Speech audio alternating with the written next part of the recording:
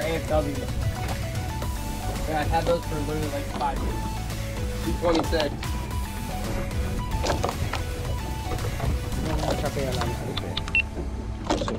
Can you give me the decimal point? 0.3. 225.2. Alright, David, let him rip. You're good. Yep, you're good. Marking on bottom.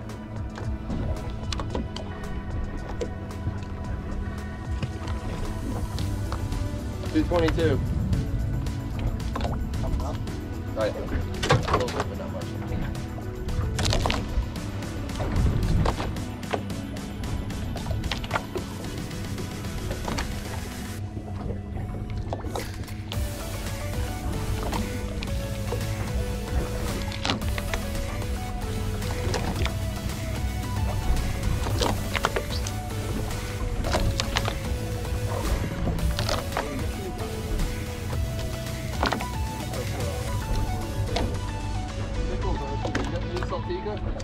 That's the old one. You seen the new one? No. That's the first one. 221.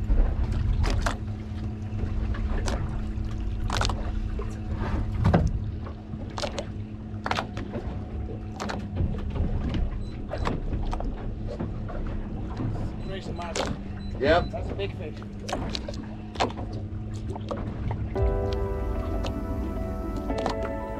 I'm thinking about seed decking that front area. Yeah, up here. Yeah, up here. Seed decking here. That'd be nice. Yeah. I like the cow though. So the next boat, I might have it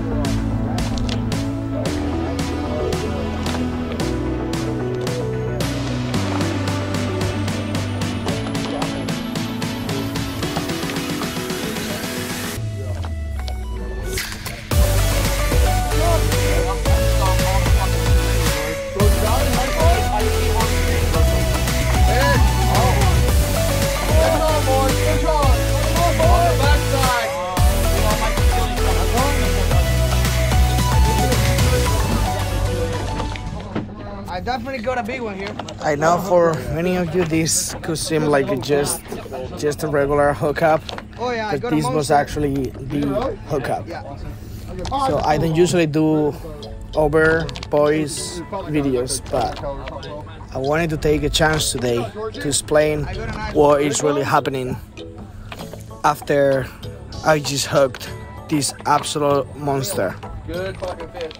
So you can see right now, I'm still fighting the fish. I'm trying to handle the fish really careful, trying to get it out of off the bottom, and he just keeps swimming down. At this point, I'm pushing the limits on my equipment. I'm using 20-pound line, 50-pound leader, and the power Lite rod from JYG Pro, and I have to handle this fish extremely careful. Because you know, potentially I'm gonna break it off.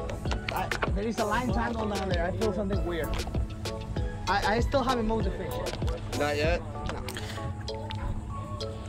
But I feel like a line. You can see here, Ricky just caught big bonita, and at this point I'm just looking around, trying to get somebody to emphasize with me and try to figure out how I can get this fish out of the bottom. So at this point I'm officially rocked. These fish have taken me to the rocks, and because we are on a trip with a bunch of friends, I was able to talk with everybody and ask them kindly if they wouldn't mind to move the boat around. I'm communicating with Toni, and at this point we are just trying to get this fish off the rocks. So Toni has got the boat in gear, and you can see right here I'm thumbing with my thumb the line, trying to make that grouper uncomfortable. He was probably on a hole at this point, and yeah, just trying to be patient talk with everybody, indicating Toni how I want to try to get this fish off the rocks. And it's funny because you guys can see the other people on the boat, and they're probably thinking, oh yeah, whatever, he's got an amberjack or something like that, and we are like doing all of this here. But only me at this point, I know how big this fish fell, and it's worth to give it a try.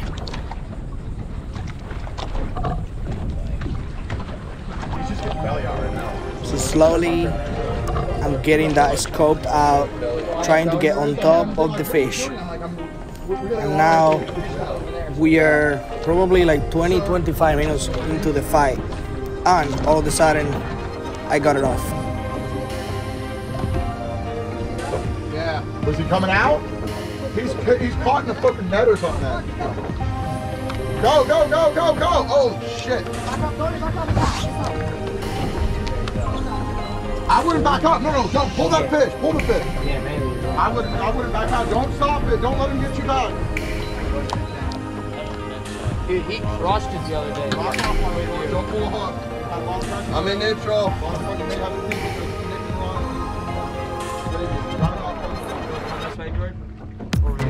Yeah, I'm in neutral. Just let you know. Alright, now I can see what's going on. Alright. It's pretty parallel to the boat, but maybe I could the starboard reverse. He's floating up down there.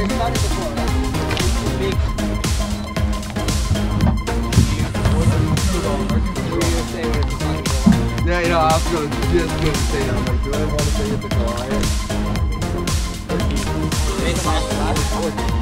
Whatever it is. At this point, everybody knows I have a big fish on.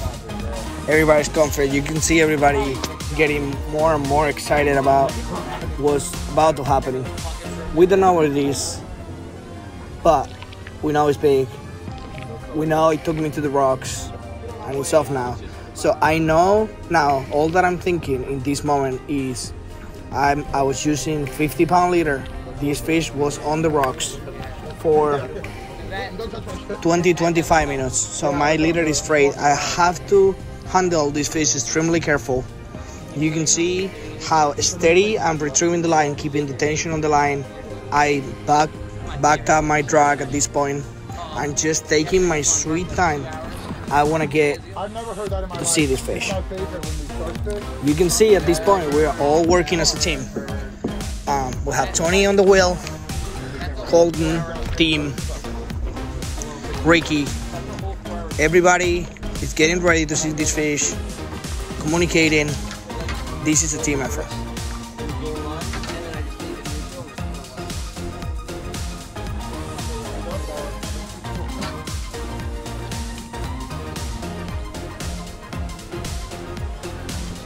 After almost 30 minutes, we see color, and now you guys enjoy the show. Right color. Looks good. Looks good color. Yeah. Yep. Right color. Right color. Oh my God. Yes. Oh my. Oh. It's a gag. Gagus. A gaggy. Gagasaurus. Look at the size of that fucking thing. Oh my God. Oh my God.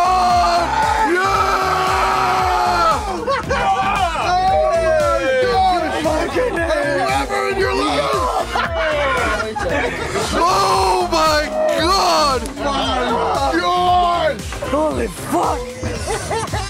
Let me see the jig. Where's the jig? Oh God! Here. Oh my goodness! Fucking cross his face. Look, deep in the red. Feel that. Feel your leader. I told you. Oh my goodness! 50-pound leader. Rock me. We're patient. I knew I had a good one. What a fish, George! Look at the size of that thing. Insane. Oh my God. Insane. Fucking insane. Come on! Let's go! Yes! Let's go, baby. Oh my God! What a fish of a lifetime right there.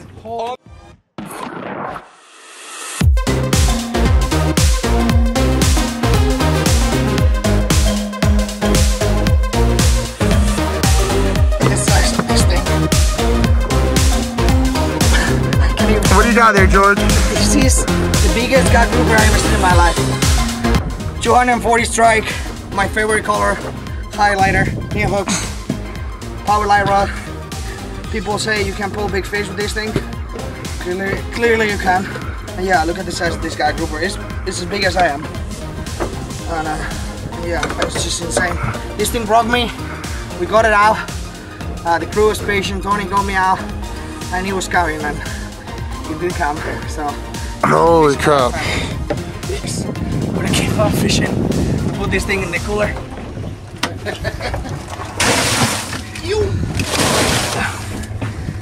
Golly, Jay, what a donkey!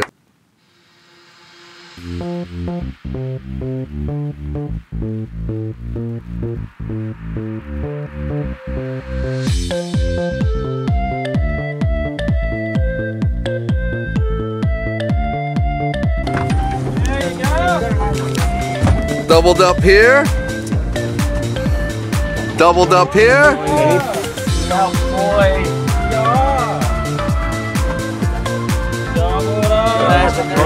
Hey boy. Now, do you speed reel?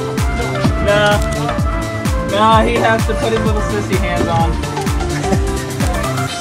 You want me to record this, George? Unity. Let me unity your reel. 340 strike. And we can just electric reel him. Just the line connect it real quick.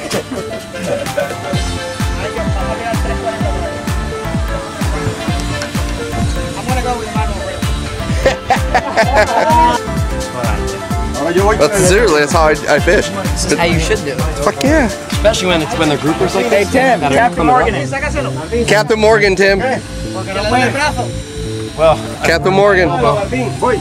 Adam, take his rod and he can pull the fish out for him. You? Huh? Tim, that thing's beating you. I know, but my elbows. No, I'm saying he just went down on you. My elbow's done. Take your time, you got it. I see color, I see color. Tim, do this. That's me. Tim, do this. Look, throw your knee up. Put the rod on your knee. Porgy! That's what I call. I don't want that. Oh, fight you.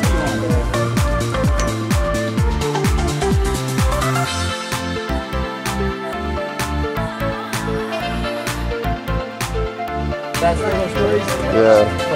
The camera's on the blue iron. They fucking The tarpon? Yeah. No, I actually do see color. Oh my goodness! Steady reel. Don't even pump. Steady reel. Oh, I think it's a jack. It's a jack. It's a big jack. It's a big jack. Damn. Thing is huge. Yeah, it's a fucking. Yeah. Keep reeling. Big armacle. Oh. Big armacle. Woof.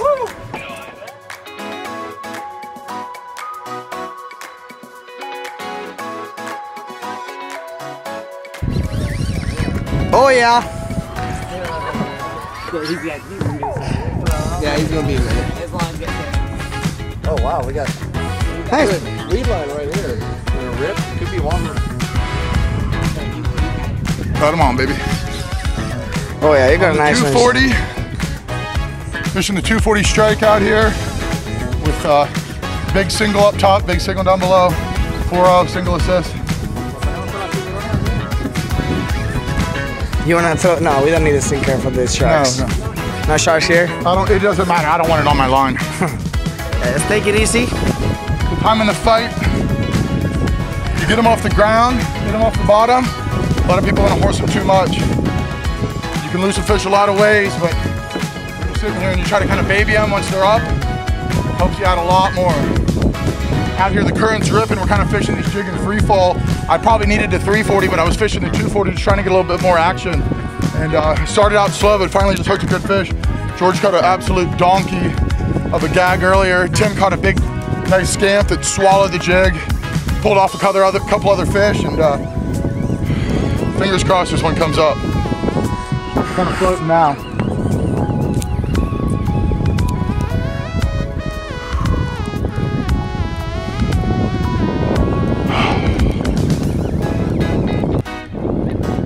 Beautiful day out there. Beautiful day out here. What is it? I don't know. He just woke up a little bit or something's on him. Fine, it's fine, it's fine. It's fine. This is how Tony makes me feel. I got color. Color? That's the right one. Good. Yeah, that's the right one. That's the right one.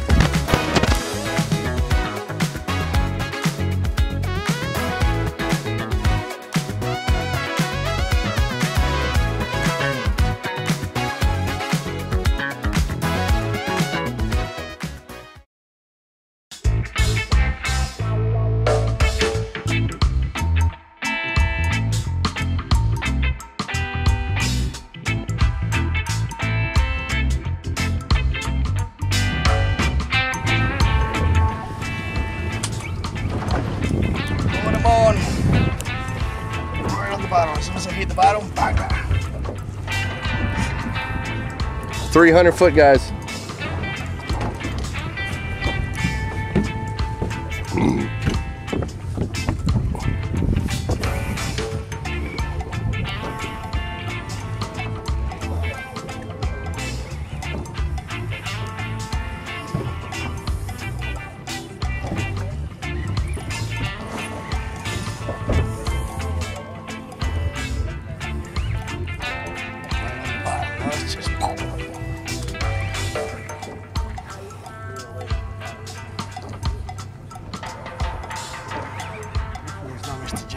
Yeah.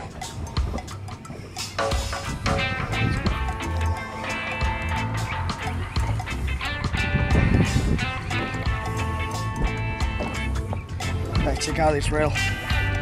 This is one of the most exclusive reels in the world. So there's like 100 of them. Super smooth, super light. Tons of drag. Let's see. So far, one drop, one fish. I like this reel.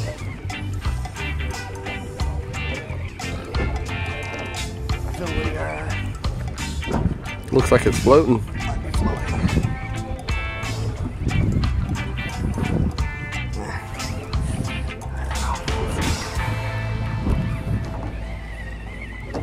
There you go.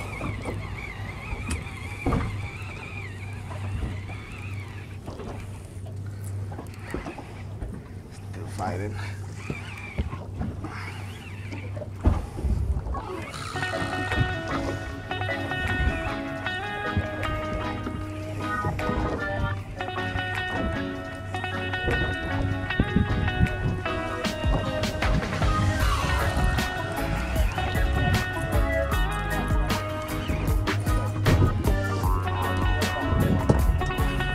Somebody's on?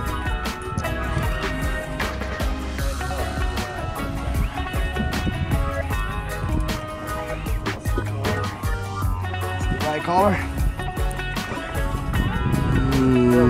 No. The right collar. Jack. Yep, Jackie. All right. Jackie Jack.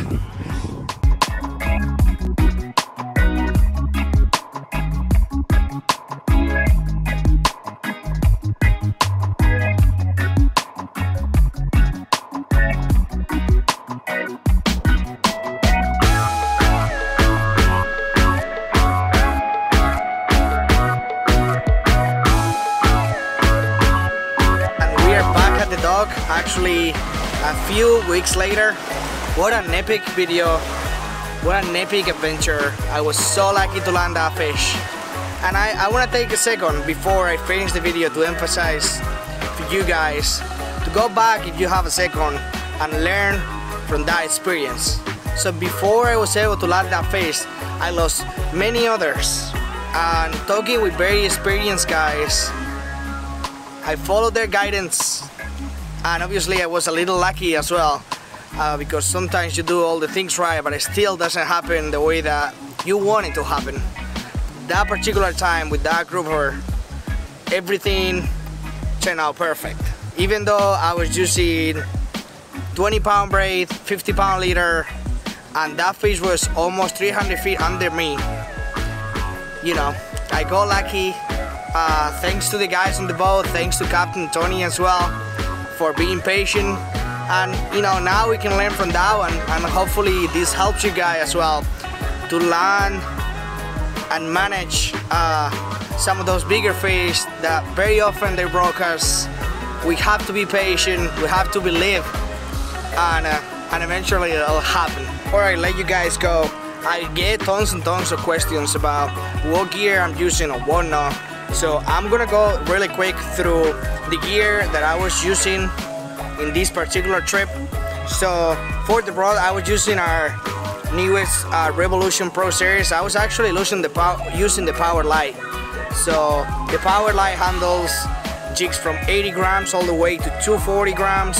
I was actually fishing the high end of the rod. I was using a 240 gram STRYKE jig. Because that is actually my PB grouper, my PB gag grouper, and I'm gonna mount that fish. I saved the jig. This is the actual jig that I used that particular day with the same hooks and everything. I even kept a piece of the leader because I wanna keep it as a little momentum, and whenever I go back, you know, 1 or 2 or 10 years from now, I wanna still have it there, hopefully hanging from a mount of that beautiful gag grouper. So yeah, I was using 240 grams paired up with a Revolution Pro Series Power Lite, and actually for the reel I was using an Accurate Valiant 300. I like the 2-speed, and then the line I was using a 20-pound Usuri Super Braid, and for my leader it was a 50-pound Usuri fluorocarbon as well, pink. And yeah, for the people that had questions about the rods and were more skeptical about such tiny and light rods handling big fish, there you go. It is possible, 100%. These tiny rods actually will handle very big fish if you use them properly. Okay, go back in that video, see the fishing technique. I wasn't hiding and sticking my rod. I knew what I was dealing with, and I was thinking about that during that whole fight, and only then I was able to land that beautiful fish. So thank you so much for watching one more time. I don't know if you guys noticed or not, but we are uploading a lot more regular now. The idea or the intention is to upload it once a week. So if you made it all the way back to the end of this video, just hit that subscribe button right there and the notification bell, so every time that we upload a new video you get a notification and you stay updated. Again, we're gonna be talking about technique and specific things about slow pitch jigging. I highly recommend you to join the channel now that we are starting. And if you have any questions, please drop a comment down here. I'll be happy to answer. And again, thank you so much for watching, and see you guys in the next video from JYG Pro Fishing.